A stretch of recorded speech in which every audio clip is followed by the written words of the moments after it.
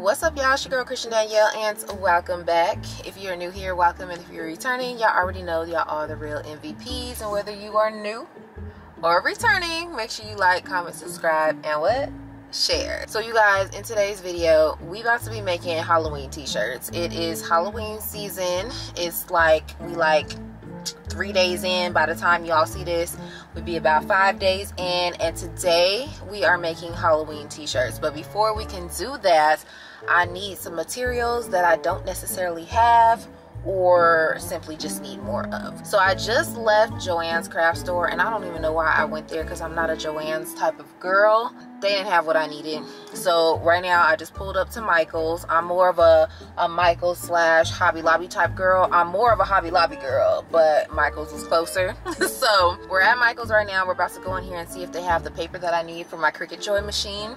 If not, then we're gonna wrench right around the corner to Hobby Lobby, which is on the other side. So hopefully we find what we need in this Michael's and we can get back home and start working on these shirts. So let's go. And you see, y'all, this right here, that right there is why I mess with Michael's. Michael's section already is way bigger than Joann's was, and they have way more options.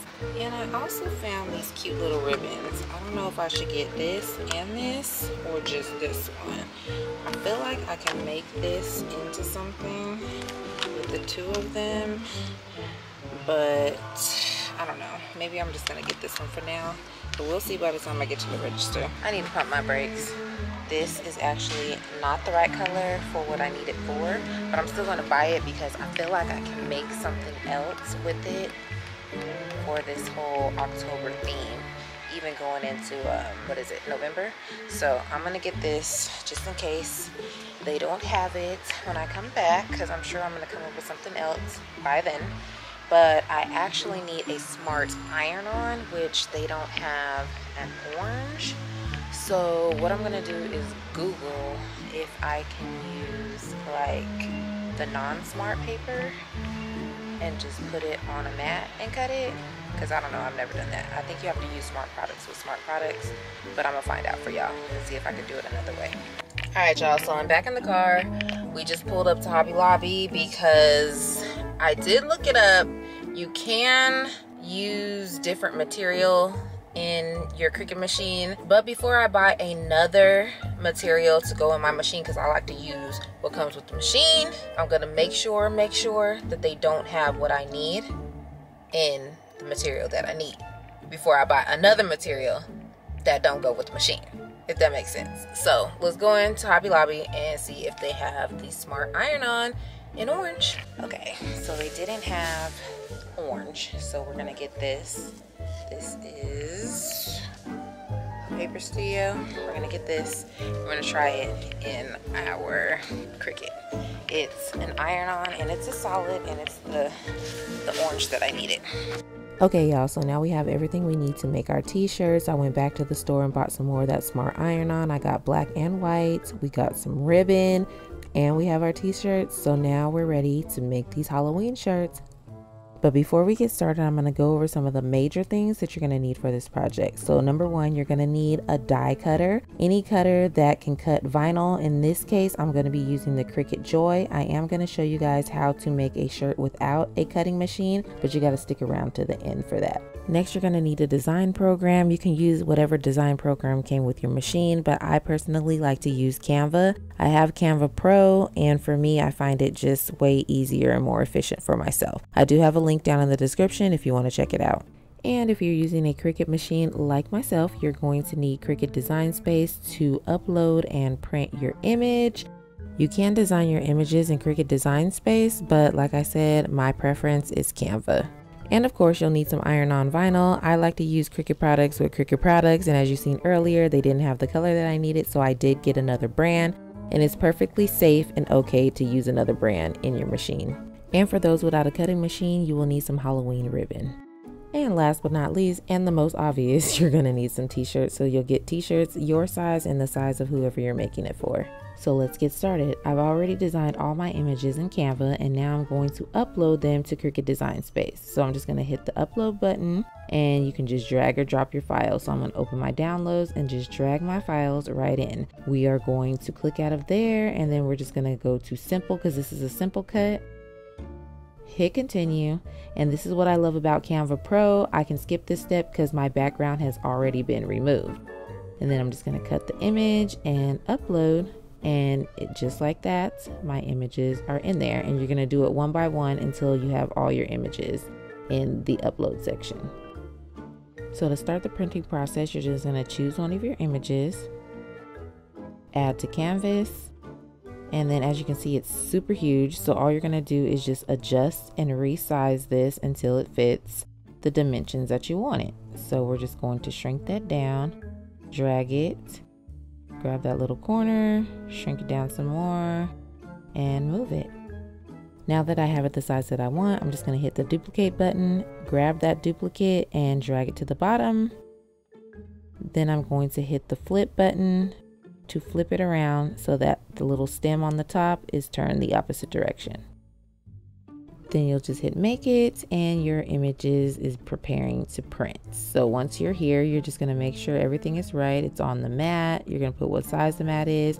And in this case, we don't need to mirror this image. You would mirror in the instance you were doing like letters or something. So then we're just going to hit continue. And then we're going to choose whatever material is closest to. So in this case, it would be the Smart Iron-On. And then now you're going to load your paper.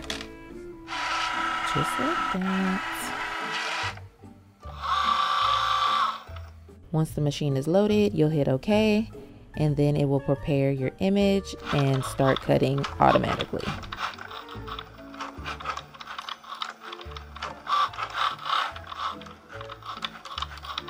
Once it's complete cutting, you'll just hit unload, and boom, your image is ready. And then you will follow all of those steps to cut your remaining images. As you can see, this image doesn't require a mat. Some will require a mat and some will not. It depends on the size of your image and the size of your vinyl. And as you can see here, I cut a whole slew of images. I have black images, white images, orange images, gray images, a whole bunch of them. So we're gonna get these prepared to add to our t-shirts.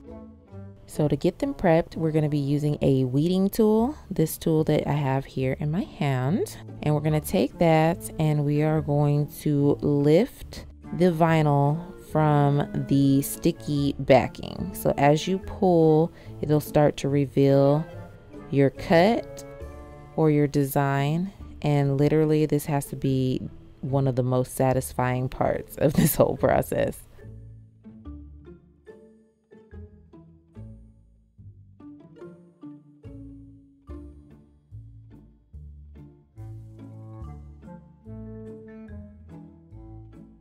And I like to call this the peel and reveal. So this is what it looks like after I've peeled my designs and revealed what I have underneath. And you're just gonna go slow and just peel to reveal.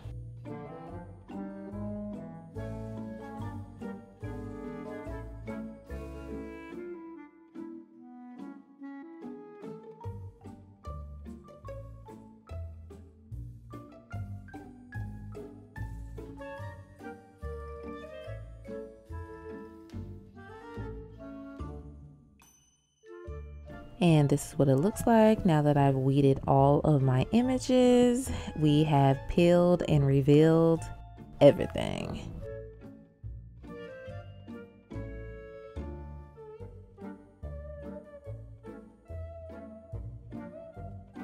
And now it's time to add our designs to our shirts. All the shirts that you see in this video I purchased from Hobby Lobby.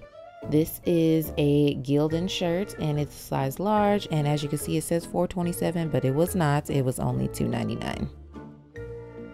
Okay, so you're going to start by laying your shirt down on a flat surface. I just used a TV table and I kind of centered it in the middle.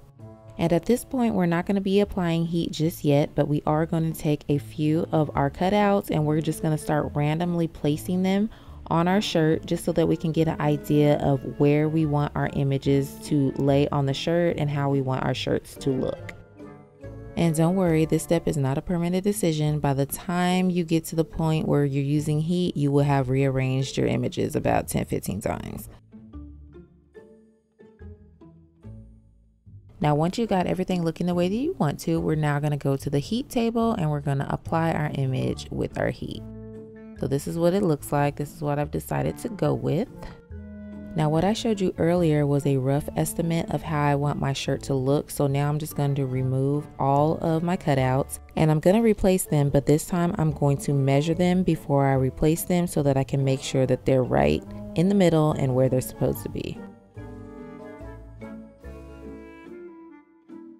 So before we do that, I'm going to prep my shirt for the transfer. So I'm going to take the Cricut heat press and I'm just going to heat up my shirt. As you've seen earlier, I do have the shirt on a heat pad. You want to be using a heat pad underneath your shirt so that you don't burn the material below the t-shirt.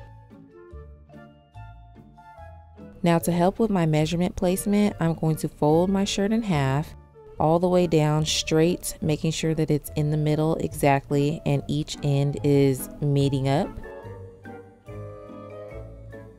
And then I'm going to take my heat press machine and I'm going to press the middle just a little bit, not a lot, but just enough to generate a line like you see right here. And that line should be directly in the middle. Then you're going to use a ruler of some sort. I'm just going to use my mat because I already used this to cut my material. Yes, the line is directly in the middle. Then I'm going to move the mat over and measure down between 2 and 2.5 inches down. Take my finger and just leave a dot there so I know where to place my image. Then I'm going to hover my image right over the middle line so I know where to place it on the shirt. The line should go through the A, the O, and the A and the S on the bottom. So I'm going to lay it perfectly right underneath that dot and right on the line. Now, whenever you're using any material that is not of the company of your particular machine, you need to always make sure you check the heat guide. So here I have a solid. My heat needs to be set at 280 to 315 and it is a warm peel. So now we're going to bust out one of our Teflon sheets and we are going to lay that right on top of our image. Then we're going to take our heat press, place it right on top, hit the start button, and press for 30 seconds. And our first image is ready to go. So I'm not going to peel my image just yet. Instead, I'm going to take some scissors and I'm going to snip off the ends of the plastic peel as close to our cut as possible. That way I can lay down my other images as close to the peel without overlapping the plastic pieces.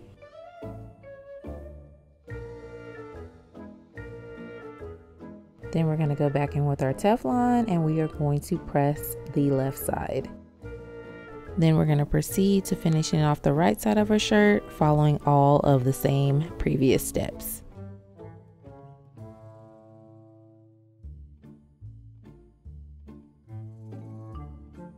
And there we go, nice and warm. And now we can move on to the second most satisfying part of this whole process, peeling the transfer strip.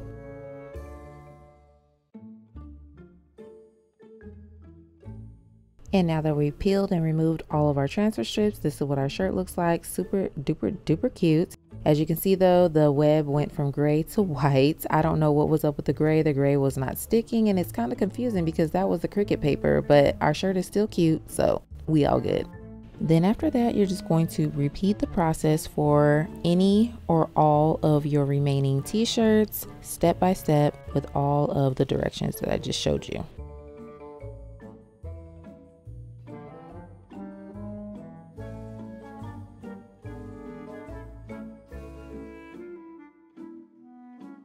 Now for those of you without cutting machines, I'm going to show you a very quick and easy way that you can make a Halloween shirt. So first you're going to need a shirt and some plastic.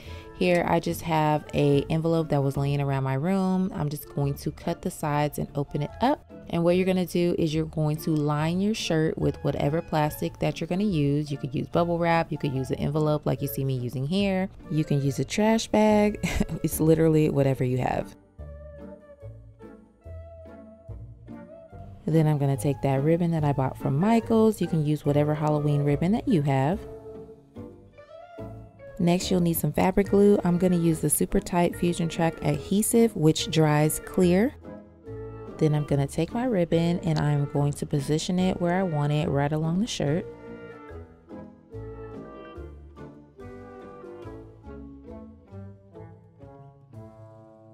And I want it to hang over just a little bit, so I'm going to cut it right in the middle of the two words. Then I'm just going to flip the ribbon back and I'm going to run the glue down the shirt right where I want the ribbon to lay on the shirt.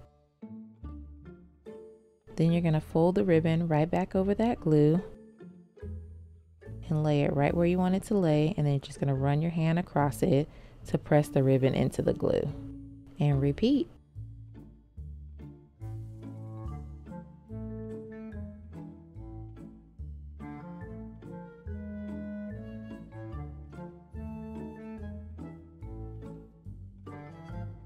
And it's okay if you're pressing the ribbon into the glue and the glue is coming through the ribbon. When the glue dries, it will turn clear, so you won't see the glue. And as you can see here, in no particular order or fashion, I just glued a bunch of strips to the shirt. And then now I'm going to take my glue and I'm going to apply the glue to the back of this one little strip, and I'm going to apply it to my sleeve. And yes, I do have another piece of plastic in between the two layers of that sleeve. So you're just going to place it right above the seam and press it right into the fabric. And then you'll just let this sit and dry for about an hour and you will have a Halloween shirt. Now here is a look at all of our shirts now that they are all done and finished. How cute are these? And ooh, look at that black shirt. This is my favorite one. I absolutely love that one. So whether you have a cutting machine or not, you have no excuse not to have a cute Halloween shirt for the season. And y'all, this shirt is low-key becoming one of my favorites as well. And this shirt actually would be super cute if it was made with like the little caution strips. So hint, hint, idea for you guys to make your shirts. So thank you guys so very much for watching. I hope this video was able to help you out. Make sure you like, comment, subscribe, and share, and make them DIY Halloween shirts. Bye.